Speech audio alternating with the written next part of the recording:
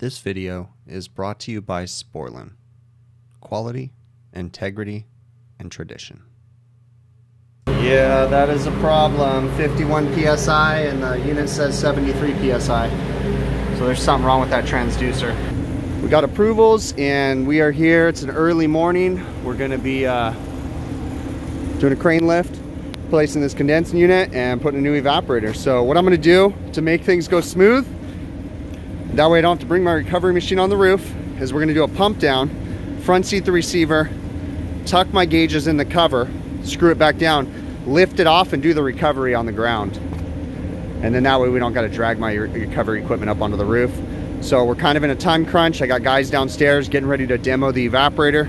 We got a new new condensing unit, and hopefully a new line set too. Actually, I didn't even have to put my gauges on it. I'm gonna kind of cheat, wait for the low pressure control to shut it off. I just front seated the valve and left the cap on because they're Schrader ports. We needed a way to access the system, and once I cut the lines open, I won't be able to connect to that port right there if I had it front seated. So yeah, so it's just pumping down right now. So I front seated the receiver, it pumped down, the low pressure control shut the system off, and then I just cut the lines. The refrigerant's trapped at the receiver. We're gonna turn off the electrical, disconnect that, and then lift down the condensing unit. Again, I'm trying to move as fast as I can. I went ahead and undid the bolts for the condensing unit while I was waiting. So yeah, that's where we're at. All right, we got a unit coming down right now, and then we're gonna hook up the old one and move on with it. And we are left with a new Heatcraft unit. The plan is to use 448A. This is a medium temp beer walk-in. It's gonna go pretty much in the same location. I plan on running a new line set, at least at this point right now, but we gotta open up this roof penetration, make sure we can access everything. We'll also have to run some 2x4s across that. I think I brought some so that way we can support the load of the condensing unit using the same platform. We got the old evap out. This thing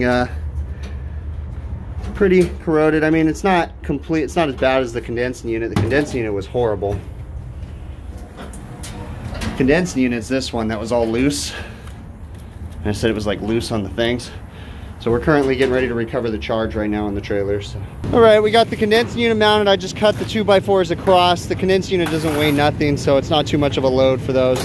Open up the penetration, and the butt heads that built this place filled this with expanding foam. It's a pain in the butt. I gotta fish out all this crap now without cutting wires and stuff like that. Sometimes these people are silly. Who knows, man? You know what? Be honest with you, I may just drill a new penetration just because I don't want to deal with that. That actually sounds like a really good idea. I hate drilling penetrations in roofs, but this would be super easy because we're on top of there walking right now. I could come out and do a 90 straight down. I might just do that. We'll have to take some measurements. What I'll do is I'll measure the opening of this in relativity to where I think the hole might go, and then go downstairs and measure it out to make sure it's in a good spot before I drill a hole, because fishing that foam out is going to be a pain. Well, it's not as open as I thought it was going to be.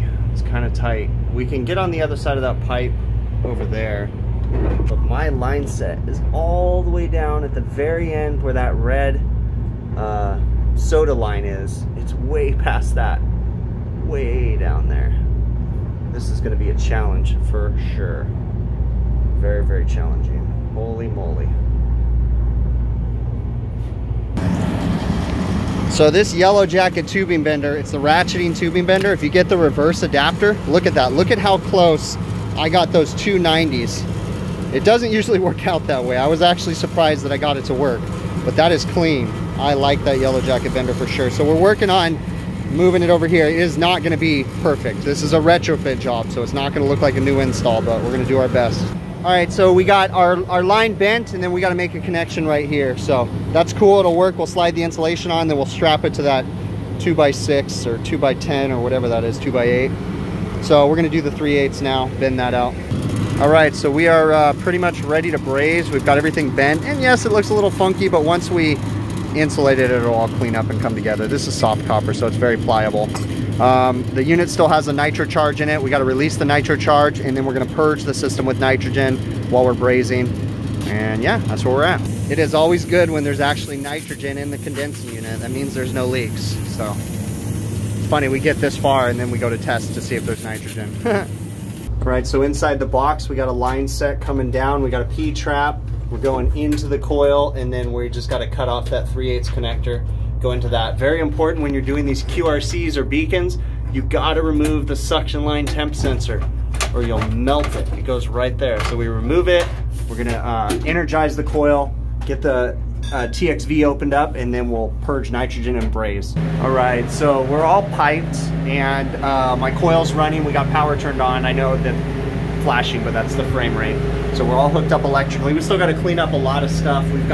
We use the existing penetration from the old line set because the refrigeration lines were on that side, so then we'll just seal it up. We've got this one, we drilled a new penetration here, and then we actually use the hole from the old electrical for one of the bolts, and then we'll seal that up too.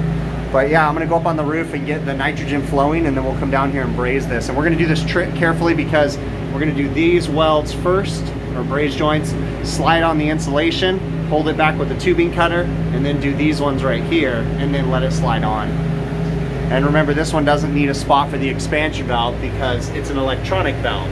So I grabbed some of the wet rag, the Viper wet rag, wrapped it all on that, so that way, and then this black bushing, moved it out of the way so that way it's not going to melt. So like I said, we're going to do this braze joint, this braze, oh, actually no, we're going to do this braze joint, this braze joint first, and then we'll slide the insulation, then we'll come back and do the other ones. All right, I'm a freak and I literally take my MIRA and check every braze joint just because I want to be sure. Yes, it takes me a little extra time, but that's how I roll. I check every braze joint, always have. And yeah, I know I go heavy on my solder. I always have. I feel more comfortable doing that. And remember, I am brazing with nitrogen. So we got those ones done. I'm gonna let them cool, and then we'll slide on the insulation, and everything will be straightened out, guys. It looks crooked. We'll be able to straighten it all out once I get it all insulated and everything. So you can see once they cool, they clean up really nice and look nice and solid, no problems. Save these caps too. I always actually save these and throw them in my toolbox, because the caps are great for when you're sliding insulation on. You don't got to worry about taping it up and getting the glue from the tape on the line or anything. So, all right, we're gonna start putting this insulation on and then make those last two braze joints. All right, so push the insulation over, put the little sensor in there, and then we're gonna put the foam tape. They've got some foam tape that it comes with right there. We'll wrap the foam tape around the sensor. We'll clean this up. I was able to straighten up the lines a little bit more. We'll seal up this penetration going up, so we're getting there. All right, we're gonna go through and program this real quick. So we go to program A through E. We're gonna go air defrost. Refrigerant is gonna be 48A, so it's 448A. Box temp, oh, you know what? I think I screwed up. Box temp, let me double check. Superheat, I think I was supposed to hit enter. It's not a slave, no. 2 defrosts a day. We're gonna do 6 defrosts a day, enter. Let's see, I forgot I have to hold the enter button. Okay, DFF is the defrost time. We're gonna do 20 minutes, enter. I think I gotta hit enter, I can't remember. DFT, defrost termination temperature, we're gonna leave that at 45. DFS, I know it's kind of probably hard. ALH, that's an alarm, I'm not worried about it. ALL, I'm not worried about it. ALT, not worried about it. F through C, let's check it. It should say Fahrenheit, it does. FN5, it says off. Okay, we're in cooling mode, let's go through it again. A through E, that's air defrost, good. Refrigerant, 404, that's right, we gotta hit enter to store it, enter, there you go. Box temp 35, superheat we didn't change, SLA, DFN, 6 defrosts a day, DFF, 20 minutes. I'm gonna change that to 4 defrosts a day. All right, but you guys get the point. We got a nitrogen pressure test going on right here. We're gonna give it a few minutes. I really don't anticipate any leaks, so I think we're gonna be fine, and we'll get the vacuum running in a few minutes. What I'm trying to do is we rush through this, not rush, but I wanna get the vacuum running so we can go take a lunch, and then we can just let it run in the vacuum. We've got everything else for the most part done. We've just gotta tidy up and seal the penetrations and stuff. All right, I'm an impatient person. I can't wait any longer. We dropped 0.4 PSI, so I'm cool with it. We're gonna go ahead and get the vacuum pump running. How I just closed the gas ballast because we're gonna go away. We're at about 1400 microns right now, and I have this side shut off. Initially, I used it to pull the system down for the initial pull down, but then I backseated the valve, so we're not pulling from this anymore. We're only pulling from the suction, and I've got my Schrader, my micron gauge on the liquid line. So we're pulling all the way from the suction back up against to the micron gauge, so that way we're getting a true vacuum reading of the system. So far so good. All right, so we're still pulling through, all right? We're at 289 microns, and I'm gonna shake the compressor and agitate the oil and see if we can get the nitrogen to boil out of the oil, to, pull out of the oil better.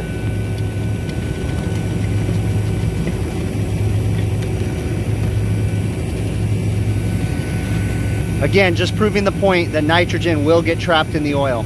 There was nothing else in this system besides nitrogen. Came from the factory with nitrogen, I purged with nitrogen, still nitrogen in the oil. All right, I'm just about done with the vacuum, and I actually am done with the vacuum, and I'm getting ready to put my gauges on the unit to charge it. Sometimes I use probes, sometimes I use my gauges. So in this situation, what I'm gonna do is I'm gonna pull an evacuation on my manifold gauge set before I open it to the system, because my manifold gauge set potentially has a lot of air and moisture in it. So I have not opened up the king valve right here, and I have not opened up this VCRT vacuum core removal tool. So I'm just pulling against the gauges to get a vacuum down, and then we'll go ahead and open it up and charge the unit up. All right, the factory says maximum charge on this unit is 5.5 pounds. So I set my units to pounds only, because if it says 5.5, that's not 5 pounds 5 ounces, that's 5.5 pounds. Notice something too, we leave our micron gauge on the system, okay, and we take it off because this micron gauge can handle positive pressure, so we take it off when the system has pressure in it. I've opened everything up, we're ready to put our refrigerant in. We're going to put it in on the high side. I've already purged, I'll do it again just to be safe. Okay, we purged our liquid. We're using 448A, and that's it. We're gonna go. Here we go.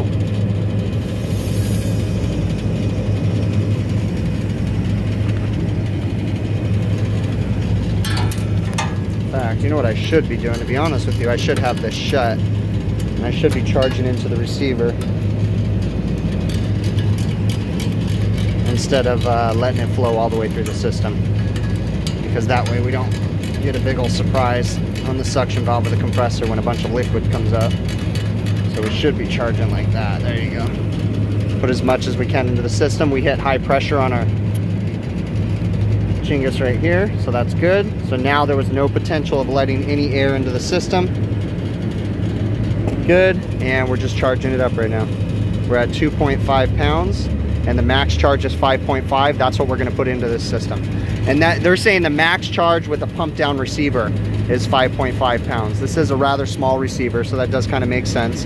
And then what we'll do too is we'll do a pump down test and mark the refrigerant level for the next guy when we're done. I went ahead and turned on the disconnect switch, and mind you, it is pumping down, so we can go ahead and test the low pressure control right now to see what it shuts off at. Something's not right because it's not shutting off. There's a problem. So we'll have to figure that out. That's why we test things. There's a problem with the low pressure control, so we'll figure that out right now. The reason why we commission things is to find mistakes, potential mistakes on installation and things like that. This was a simple one. I had another person up here and they miswired this unit. That's all, nothing bad. What they did was they wired the line voltage to the load side. So that's why it never shut off, because it had 3-phase to the compressor at all times. So I simply need to switch these 3 wires right here to the line voltage side of the contactor. That's all. So I'll do that, and then we'll test the rest of the system and finish charging it. I rewired it, and all we gotta do is turn it on, and it should not turn on. Okay, that's correct. All right, so we should have 3-phase power at the top of this contactor.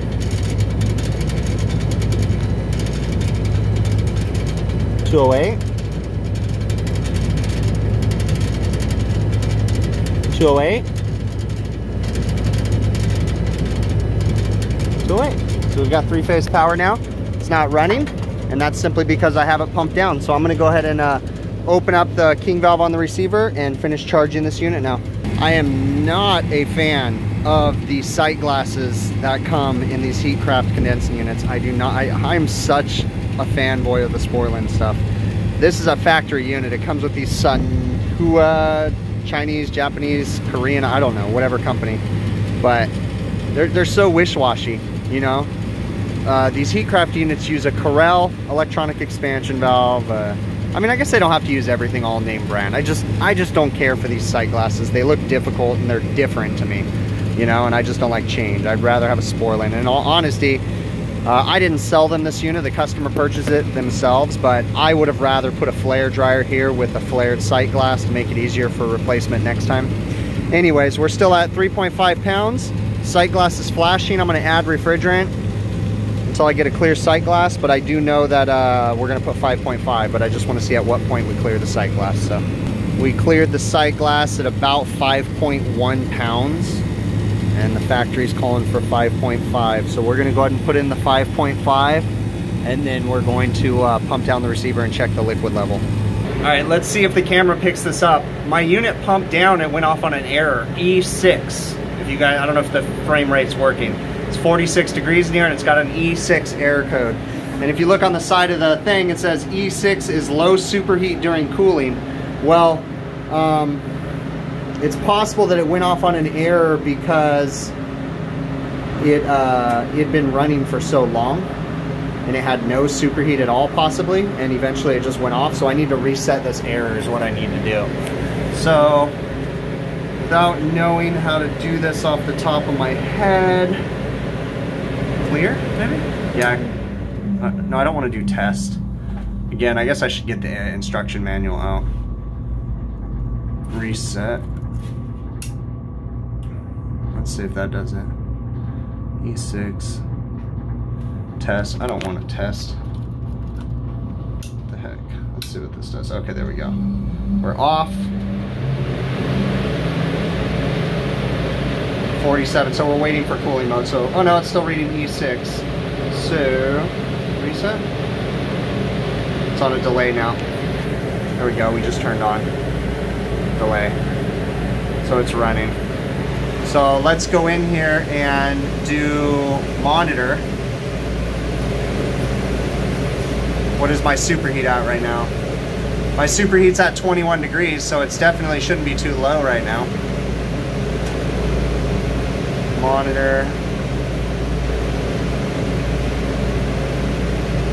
Okay, cool. So we're good. We're gonna go ahead and let it go back to normal and finish charging. So we're gonna do a pump down test now because we put the 5.5 pounds in here.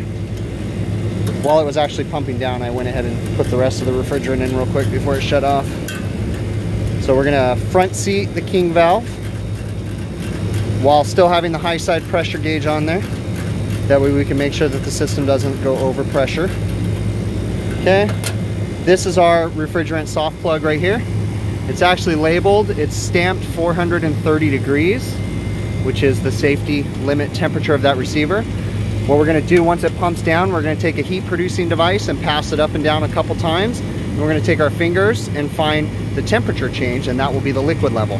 It's very important, like I've always said, that the heat producing device does not exceed that 430 degree temperature.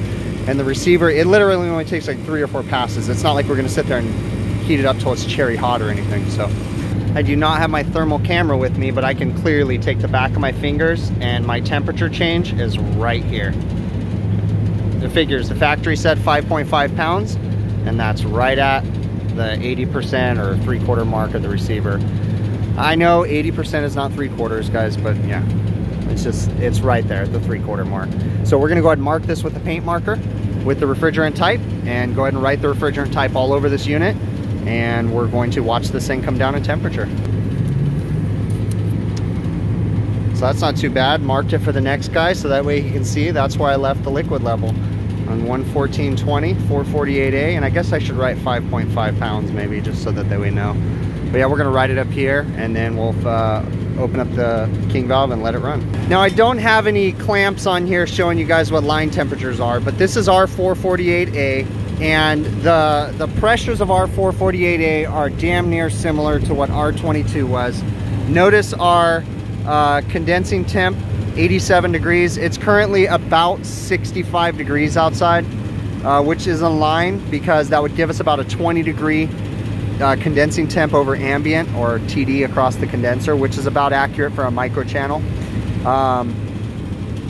68 suction pressure, 37-degree evaporator. My box is probably, I'd guess, about 45 degrees right now. So we'll go downstairs and look at what the superheat setting was. I went ahead and marked really good on the receiver, marked right here, marked right there, and wrote on both the top lid and the side lid the refrigerant charge and what's in there. We're still really flooding back on our compressor, so we'll go check the superheat down at the evaporator.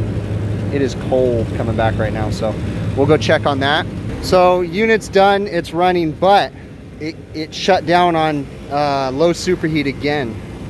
So I'm gonna need to go down there and figure out what's going on. I need to look at that suction temperature sensor and see if maybe we have a failed temperature sensor. I'm hoping it doesn't have anything to do with the transducer or the expansion valve. Honestly, on these QRC systems, this is probably the only time I've ever had a problem. They're usually really easy. The other thing too is we still need to support that line. I'll get someone back up here and get that thing supported, but all right, let's go figure out what's going on with this coil. All right, this is strange because I'm not seeing anything wrong. So if I go to, let's start back at the beginning, to superheat, where that's cooling mode, 42 degrees in the box. My superheat currently right now is 5 degrees. See, yeah, we're running kind of low right now. Okay, so a minute ago it was at 15. Suction pressure. It is not 77 psi suction pressure. That's our problem. We do not have 77 psi. We have, it's like 50 psi. We'll have to verify that. Let me put a gauge on this guy. Yeah, that is a problem. 51 psi, and the unit says 73 psi. So there's something wrong with that transducer. For your information, there is a Schrader port underneath the pressure transducer. And pulled it off, and it kind of makes me wonder, I can't remember what I pressure tested to. I wonder if I got the pressure too high on this, because it actually tells you right here, do not exceed 150 psi. I can't remember what pressure I pressure tested to. But anyways, local supply house had one. I got one of my guys going to get it right now. He'll be back in 10 minutes, so we'll get it put on there, and hopefully that solves the problem. All right, now it's reading accurate. We're at 21 psi G.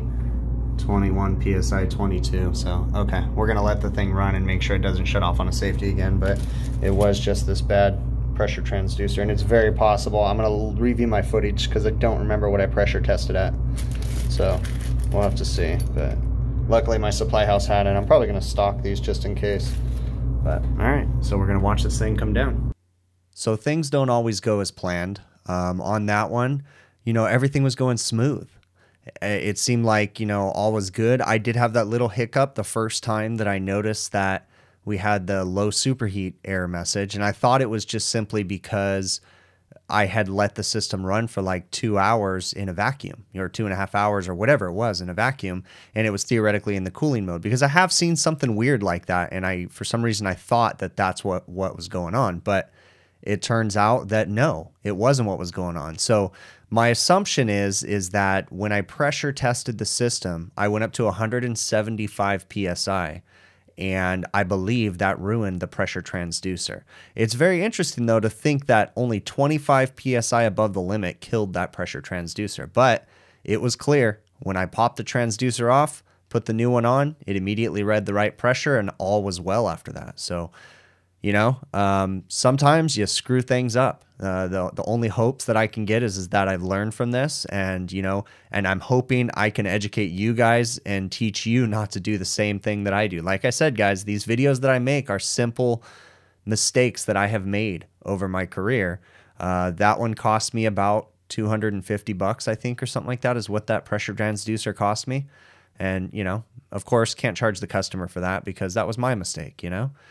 That was an interesting one. But, you know, other than that, guys, I mean, going through the installation, you know, nothing too crazy. You know, try to use some common sense when you're, you know, removing the equipment. I was a little bit disappointed in the attic access. I kind of alluded to that in the video. It was a little difficult to get up in there. And granted, there was room to crawl in the attic. It wasn't that I was afraid of. It was that the room was very small in that to be able to take a 7/8 inch line set and maneuver it and make a bend up in the attic. It was really tight, but we were able to do it. You know, and it all ended up being okay. It just made for a long day because of that pressure transducer and just the little things that we ran into.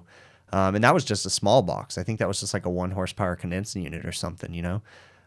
But you know, we just we try to move on from the mistakes that we made. You know, there was no fault of Heatcraft in that pressure transducer failing. I can't give them bad press for that. That was my bad. I'm pretty confident it was my bad, at least, you know. I mean, right on the side of that evaporator, it said 150 PSI, don't pressure test over that. And I went and reviewed the footage, went to 174 PSI, I think. So, you know, kind of sucks, but it is what it is. And I guess the rules about, you know, pressure testing to certain numbers when you're using transducers, you know, you got to be careful about that. So, yeah, that's pretty much it, guys. I really, really appreciate you guys taking the time to watch these videos. Do me a favor, leave me some feedback down in the comments. Let me know what you guys think. Let me know. You know, tell me if you think I did something wrong. Tell me if you liked something. You know, I'm always interested in reading the comments, and I do read every single one. I may not answer every single one, but I do acknowledge them when I go through and I give them a heart and a thumbs up. I do that to every comment that I can, you know, just to acknowledge that I read it, even though I'm not going to be able to take the time and, you know, maybe necessarily answer every single one. Just for your information, if you don't already know, live streams Monday evenings at 5 p.m. Pacific time, where I usually recap some things and talk about these videos. I had recently, if you guys did, I'm sure you did see it, but I just recently completed part 4 of the How We Live the HVACR Life, the series that I've been doing with my wife. That uploaded earlier this week. Yeah, that's pretty much it, guys. Other than that, we will catch you guys on the next one, okay?